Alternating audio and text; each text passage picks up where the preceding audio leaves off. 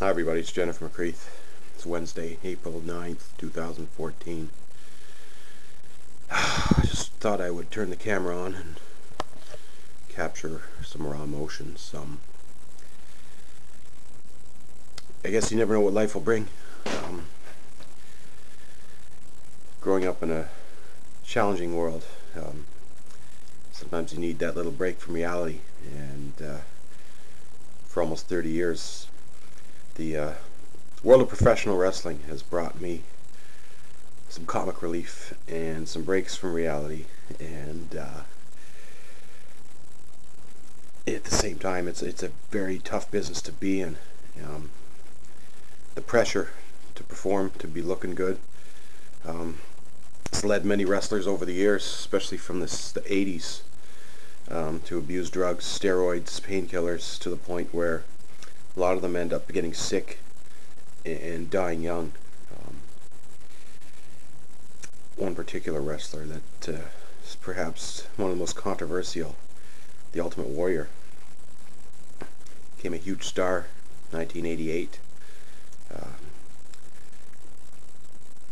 Then got into, I guess, a spat with the organization over the rights to his own name.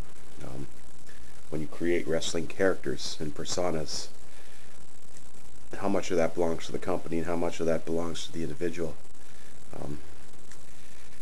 This man, the Ultimate Warrior, initially born James Hellwig, legally changed his name to Warrior and fought for the rights to be able to use the Warrior gimmick to his advantage to make money. For 18 years he spent time fighting the promoters in court, and only just recently made a reconciliation with the I guess the primary wrestling organization out there, the World Wrestling Entertainment, formerly World Wrestling Federation. He was inducted into their Hall of Fame Saturday night, appeared at WrestleMania 30 on Sunday, and addressed the crowd Monday night at their flagship television program, Raw. Unbelievably, one day later, on Tuesday, which would be yesterday, around supper time, he apparently collapsed while walking out of a hotel. Reported chest pains, not confirmed yet, but it could very well be some sort of cardiac or heart attack or something along those lines. I don't know if it was ever formally announced, but the rumors were there that this man abused steroids and painkillers and all that stuff. Beat the shit out of your body. It's going to eventually, you're going to cause damage to it no matter what you do later in life. And here's a guy 54 years old, gone just like that. I guess we can be thankful that we had those memories this past weekend, but makes his passing seem eerie, I guess. And I guess for me, WrestleMania is probably the biggest name in this brand of entertainment that combines theatrics and sport. God, how old was I back? WrestleMania 6, April 1st, 1990. I was, 16 years old. The biggest event. First time ever that WrestleMania came to Canada, and I was there, Toronto Skydome, up in the 500 level, and watched the Ultimate Warrior beat the unbeatable Hulk Hogan. Hulk Hogan is the icon at the time, and nobody ever in their wildest dreams would have thought that the Warrior could win the World Championship, and he did that night. I had the privilege of watching the Warrior fight many other matches at Maple Leaf Gardens, including a cage match against Andre the Giant in 1989, just 1 year earlier. This guy was fun to watch. He was a tremendous bodybuilder, tremendous actor, and did a lot of great athletic things as well.